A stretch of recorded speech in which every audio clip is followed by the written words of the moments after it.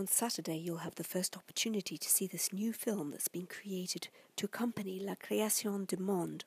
Inspired by the original ballet, first performed in 1923, it was influenced by the African legends, the story of the creation and the beginning of things.